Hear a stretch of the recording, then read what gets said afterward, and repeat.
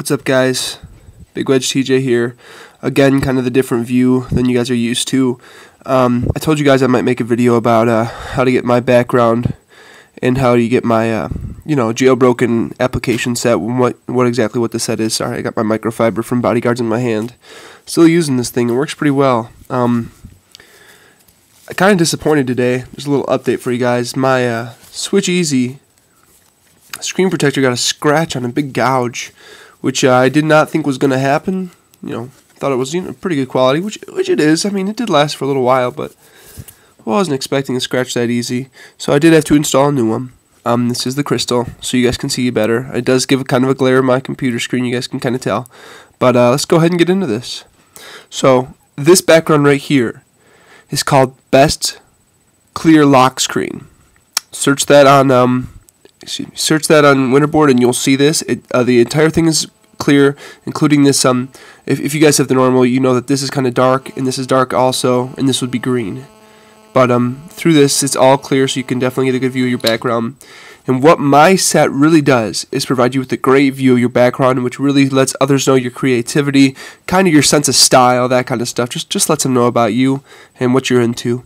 So right here on the sides, I have a little something different too. These are all my folders, and this is my quick tab apps, weather, settings, news, maps, mail, and calendar. Alright, and you can do all that through a program called Catagories, which I'm going to go ahead and show you right here. This is another folder. Alright, I hope I can get this video in the time frame, but through this application Catagories, which I'm going to show you guys real quick here, you can make all these in all these different folders. So what I did is I made a games folder, a work folder, media, social folder, and then a miscellaneous folder.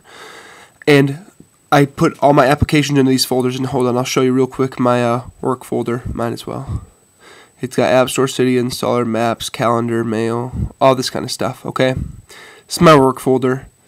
And what you do is it's easy as add and then find an app from the list of your home screen. So that's what I did, and then I made this final Apple folder, and put all these applications into that. Put the games, work, media, social, and MISC folders into this one folder. That way, my home screen is, as you guys can see, completely blank besides the Apple logo, and I just named that folder period. That way, there wasn't a big word down there. You guys can kind of see that period, I hope. But that's how I did that. This theme right here with all the clear icons is called Vivid. And as you guys can see, hold on, it wouldn't work that way, but yeah, all these icons that are clear, this is called Vivid. And you can get this through the App Store, or through Cydia. You just go and type in Vivid and you'll see this. But in order to get these folders, you have to type, when you type in Vivid, you'll see Vivid folders or Vivid categories. And that's what these are. These are the Vivid categories. This is specifically for folders while using the Catagories application. You also have to download, the extra category folders, the extra category icons, which will show up when you type. If you go into Cydia and you type in folders, you'll get categories. Categories will pop up, okay? And through that, you'll get the categories, and then another link will go to the categories icons, extra icons, and that's where this Apple is located, is in those extra icons. Another thing I have is this 5-icon dock, which you guys see: Safari, iPod, my camera application, Byte SMS, and then my phone. And I've showed you guys Byte SMS, which is where you turn the phone to the side. But through Byte SMS, I'm currently using 2.2, by the way, and I'll go ahead and do a review on that tonight as well, or maybe tomorrow. But I am sick right now, guys. Excuse my stuffy nose, my weird voice. I know it's stupid and annoying, but what can I say? You see this keyboard. This is called the Mac Air keyboard. And you go into Cydia and you look at themes, and it'll say complete themes or, different stuff like that. But this is the keyboard theme. It works really well, in my opinion. I really like it. I like the look of that. So that's what I go for there, and it works with all your applications. That keyboard will show up whenever you use Safari. It works with me when I use Twitterific or Twitter or Twinkle. Whatever those gay names are. That really are gay sounding. But So that's that. That's pretty much everything. And then you just use your own user background through Winterboard, which allows you to do that. So hold on, let me just pull up Winterboard real quick here, and I'll show you guys exactly all that I'm using right now. And that I believe is in media. And this will just go ahead and give you guys a visual look of what the applications are that I'm using. So go ahead and open Winterboard here. And here you go. So I got the user wallpaper, which is, you have to put that at the top. Okay, you have to. It's really easy to move to the top. I didn't know this either. You just click on this little slide thing here, and you move it.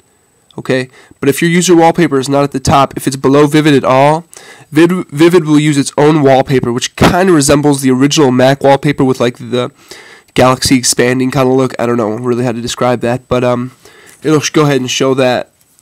So make sure that you have your own user wallpaper. I got the best clear lock screen MacBook Air keyboard, Vivid, and then the Vivid 5 icon dock, black navigation bars. Yeah. Okay, and that whole theme goes along with what I'm doing here.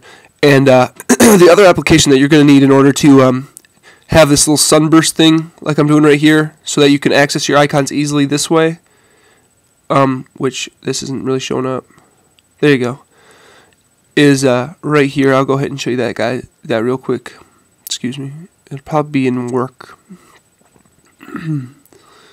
I did just do 2.2 today. My problem was not my cell phone reception. It was that I deleted a few main applications from the iPhone through OpenSSH that I didn't feel I needed, such as mobile timer, notes, address book, stuff like that I didn't need, just taking up space, and it screws up your phone. So don't do that. You're going to have to reformat everything. So just keep that in mind. This application is called prefs. And what this allows you to do is do exactly what I was doing through the sunbursts. Also, when you go along the bottom like this, which, I don't know, there it is. Alright, here's all your uncategorized applications right here.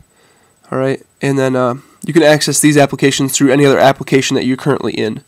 So what you're going to do, if you're going to do what I did and put your applications in categories, is make sure that your Show Hidden Apps is on. Also enable dock. I don't like the line glow, which is like a little line down here. It makes it look like the iPhone got damaged. I don't know. So I go ahead and choose to turn that off.